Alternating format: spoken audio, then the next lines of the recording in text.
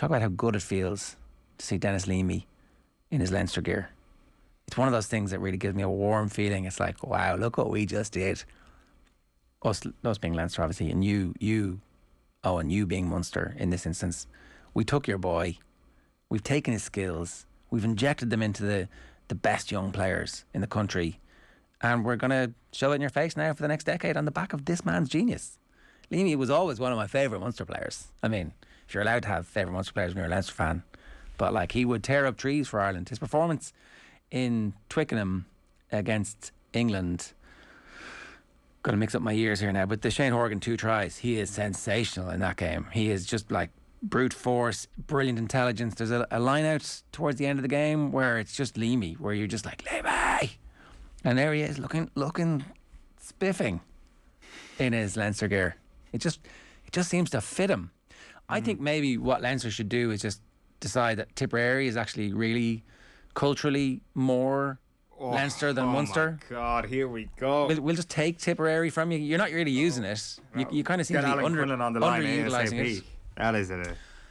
I mean, I'm just going to decide that. I think you'll find Trevor Hogan also a key member of the Leinster backroom team. This imperialistic view that you so rail against quite often on this show has reared its head in truly disgusting form Tipperary this morning. The best trying to annex Tipperary for Leinster. Well, I mean, Aidan O'Brien's actually... Offaly should be in Munster. Aidan O'Brien from should be in Munster. Look, I mean, I think Offaly spiritually feels a bit more like Munster. Maybe you can have it. Maybe it's a fair trade. No, I wouldn't trade Tipperary for Offaly, sorry, but I would take Offaly, you know. Oh no, it's a trade. Free. It's for a trade. Free. We'll take the Lowrys. No so problem. How do you feel as a dyed-in-the-wool Munster rugby fan? Feeling Denis Leamy, seeing Denis Leamy in the photograph, it was like, yeah, that looks good. I think Rory O'Connor in the Independent today has a list of the wild geese, so I'm considering Denis Leamy a wild goose of Munster. Van Gran and Co are just keeping the seats warm for a Rog, O'Connell, Leamy, Mike Prendergast dream team to come back, a travelling Wilburys collection of Munster geniuses to come back one day down the line. So it's okay. I mean, you're leathered with money in Leinster. You've got an unbelievable private school system, and you don't know what to do with your cash. And it's great that you're able to fund the development of a great young coach like Denis Leamy, and we will be truly grateful for your service down the line. You're doing a great job of keeping your best people associated with the team. Oh no! So here's Rory O'Connor's list in the Independent today. Denis Leamy, Leinster's newly appointed contact skills coach. Donnacha Ryan, who's obviously finished his career at Racing and is now part of La Rochelle's coaching ticket. Mossy Lawler, backs coach at Connacht. He works with his cousin and fellow Shannon man Colm Tucker, who handles defence. Felix Jones, obviously famously part of Razzie's setup, learning all the dark arts. James Collin, a coach at Poe. He became a coach at Poe in 2017, now defence coach at Toulon.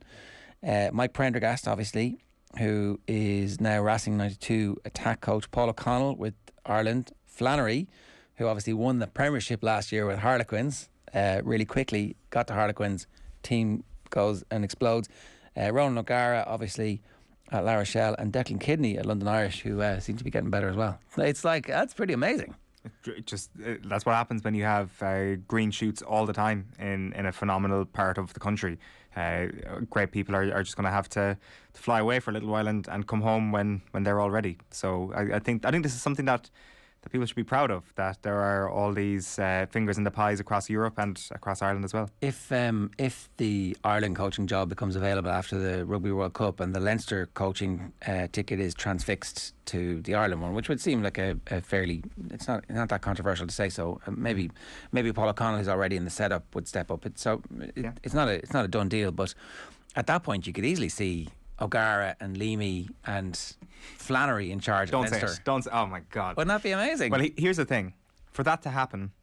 O'Gara plays a Leinster style of rugby. Maybe he wouldn't be that welcome in Munster anymore, you know? For that to happen, I would say that, first of all, yes, you would need the Leinster team to take up the national post. But you would also need, I suspect, this current Munster ticket to still be in charge, which means that Munster have won some silverware at the end of the season. Because I'm not sure. It could be Larkham in charge, couldn't it? There will be some sort of moving. I'm not sure, though. I think the criticism that has existed for Munster has been ticket wide. It hasn't just been towards Van Graan. Sure, Van Graan's got the sharp end of it. I don't think that's. To be honest, I disagree with that. So that's up for grabs. Really, do you think? I thought Larkham came in for a good bit of criticism at the end of last year when I think Munster people are looked seeing a little bit unimaginative in attack. I think people are seeing the signs of what Larkham can do. Definitely, I think Larkham's reputation is big. So, well, either way, if you allow me to exist in this fantasy world for a moment, where Munster have won the Champions Cup or the URC at the end of this season, it means they've come upon some sort of success that they haven't had in 10 years, and as a result of that,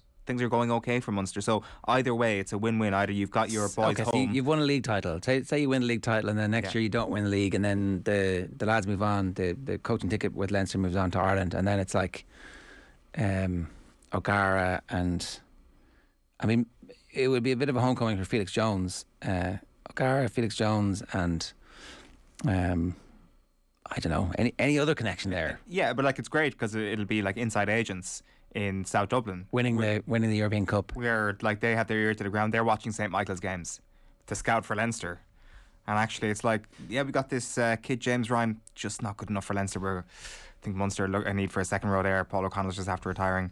Let's send him down the road. So this, no matter what way you look at it, is just a perfect scenario. Well, congratulations to Denis Leamy on stepping up to be involved with the Leinster senior team. It is great that there is a pathway for young Irish coaches to progress through the provinces and to get jobs, and to be part of that coaching system is actually a clear sign that things are working well. You could definitely do it some more, and I actually think there's a good chance Andy Friend would be an amazing Ireland coach, and he might well be a candidate for it. So he's going to be on the show on Sunday. Looking forward to hearing what he has to say. Really interesting in the papers today, talking about how the Jake White comments aren't water off a duck's back, that actually it's frustrating listening to people say that about Connacht because it's not true, and that he knows the work that goes in, and he knows that the identity that they're creating is something unique and different. And I think you see it, and you certainly, anytime we had him in at a show we did in Galway, and you come away from every interaction with him feeling positive about life, positive about his own belief system and the quality of work that he's doing, and it's backed up on the field. Like, that's the thing. They had a horrific injury luck over the last 18 months, but anytime they've had a semblance of their first team available, they're playing top quality rugby sometimes in pretty grueling conditions. There's an ambition there that kind of tallies and chimes a little bit with the conversation we had with Fergal Logan a bit earlier on. It's like, you can't just set your team up to defend, you've got to set your team up to attack. And it seems like the ambition that he has for what the game should be played like is something that I think fits really well with our culture. We like to take the fight in all our sports. All our best sports teams take the fight to the opposition, and I don't know.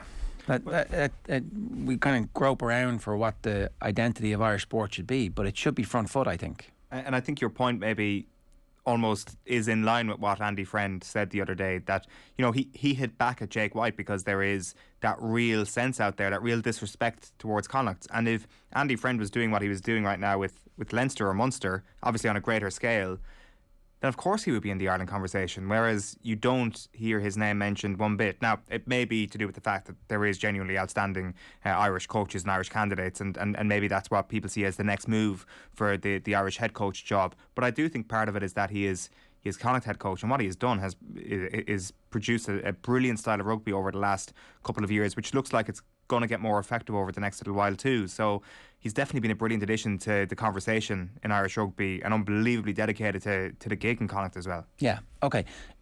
We should talk about Gordon Darcy's column today about Munster. He thinks the Munster back row is as dynamic and effective as it has been in recent seasons, that Coombs is actually a significant upgrade on standard, that Jack O'Donoghue is finally delivering on his promise, and that Peter O'Mahony makes this kind of perfect balance in that back three, and that this is the time where Munster have to deliver, that there are no excuses, there's no real weaknesses in the squad at the moment that would prevent them from going to a European final and from winning the league. Is that, am I paraphrasing correctly? Well, part of me thinks this is yera from Gordon Darcy, saying that the pressure's on Munster going into this year's campaign, but the main part of me thinks that he is spot on about this. And when you see some of the talent that came off the bench the other day in Zebo and Snyman, and the players who they were replacing having a decent evening, certainly in the second half, you're like, okay, the depth is getting better. And I know this false dawn has emerged at times over the last couple of years where you're like, okay, maybe the depth is there, because that was always the trump card for Leinster, that you could probably live with them for 50 minutes and then you couldn't live with them because the test quality coming off the bench. And maybe Munster are getting to that level. And as you say, he focuses in on the back row. And he even refers to Jack Conan, who's coming back from the Lions, looking down the M7, thinking to himself, there's a battle with Gavin Coombs here. And that battle will get more intense because Coombs is thriving in a back row that doesn't have CJ Stander. And while Stander has been an unbelievable servant for Munster and for Ireland, there is a bit more dynamism now about this back row, according to Gordon Darcy. There is a bit more invention that is required, and someone like Coombs is thriving in that scenario. It's going to be hard to decide who is your number 4 to number 8 over the next few months when everybody's back fully fit. Like, he picks out Byrne, Snyman, Klein, O'Mahony, Coombs and Jack O'Donoghue. 5 into 6 there. So whoever's coming off the bench there is still of an unreal standard. Now, there will be injuries. It always happens in the second and back row, but that depth is getting stronger. Like, he talks about Ben Healy and Keenan Knox and says that they're 2 guys that are going to have to make season-defining contributions. And I think the best thing you can say about those players at the moment is that we just don't know what they're going to be like when they're in the white heat of a top-quality battle. But the early signs, again, are really, really good. And Healy in particular just looks exceptional. And it's just not even to do with his skill set, it's to do with his confidence and how he does not look out of place whatsoever when he's coming into these games. As I say, there will be higher pressure scenarios for these players beyond the first couple of weeks of the URC, but the early signs, you have to accept, are very positive. Yeah, and you must properly be excited by what you're seeing at the moment. 100%, and it comes back to that idea that you have a squad where you're like, this is something that can challenge for trophies. The only thing is that it is a squad that has to challenge for trophies, and it really does. And I think that the squad that they've had in previous years has challenged.